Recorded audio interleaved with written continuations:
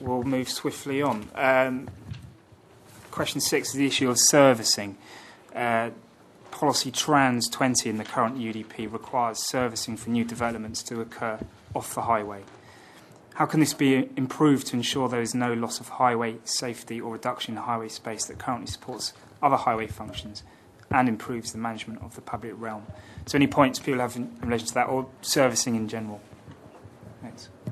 Yeah, John Canty, Savile, Bird and Axon. Just a comment in relation to servicing being off the highway. Obviously, if servicing is required off the highway, that generally means that crossover will be required over the footway. So I think it needs to be balanced of the pros and cons for certain smaller developments where servicing might be very low and the development is generally car-free. Quite often you can have servicing via a loading lay-by, and you can have that designed so it's level with the footway. So the majority of the time that space is used for pedestrians, and I think sometimes that approach is better than having an off-street servicing area which would cross over the footway and take up valuable space in the development. Thank you. Simon Burke at Knightsbridge Association. In the Brompton Road, Knightsbridge area, we have this battle constantly. I think there needs to be enough space within the developments for vehicles to actually go in and turn around, or turntables or something, because otherwise just driving in is sort of means nothing. I think the inclusion of service agreements at the time of planning is very important in terms of managing the consequential impact of the building once it's up and running. And finally, as part of that, I think it may be linked to sort of low emission strategies, but also in terms of the types of vehicle that will service large buildings, that those are low emission vehicles. Pascal Bates, Victoria Interchange Group. Could I invite you, when considering this issue, to look at what was said at the retail session about a week ago?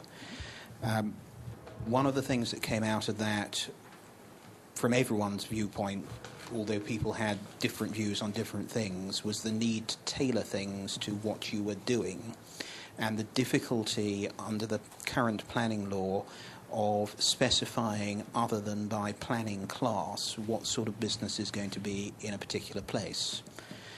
If you have, say, a specification for retail, it makes a big difference whether it's a food business that's going to be there requiring several deliveries of large volumes of fresh food each day, or whether it's going to be, say, an antique dealer requiring one van for 1 hour once a week.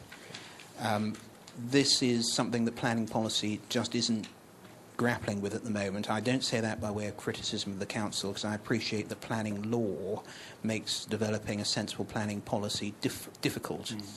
But in terms of off-street servicing, if a service vehicle is parked at the highway and is going to be there for long periods unloading high volumes, you typically get what you find outside most branches of fast food restaurants and things like that, which is the pavement quite severely impaired for passing up and down by very significant volumes of trolleys passing the wrong way at right angles to the main pedestrian flow.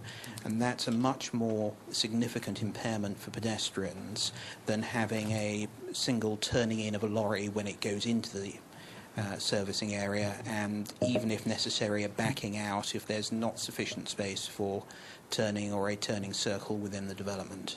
Okay, thanks for your comment. I mean, I'd just like to quickly reiterate, although these are all separate workshops, we're certainly not considering anything in isolation. So if it's discussed at a previous workshop, it will still, if it's relevant, it will still take into account. David Hartstead, Davies Cleave. Just to agree with a lot of the points that Pascal's raised, and definitely see the benefit in providing off-street servicing yards or basements where they can be provided, and again with the entering and leaving in a forward gear, definitely something that should be a key aim of all developments when being constructed. But also, again, to reiterate the differing characteristics you have according to building use, but a lot of the time when planning applications are submitted, that kind of detail isn't known. But so it is quite difficult to forecast what activity would be like, but also to really urge the council to have a bit more of an open mind to restricting deliveries to certain vehicle classes where reasonable.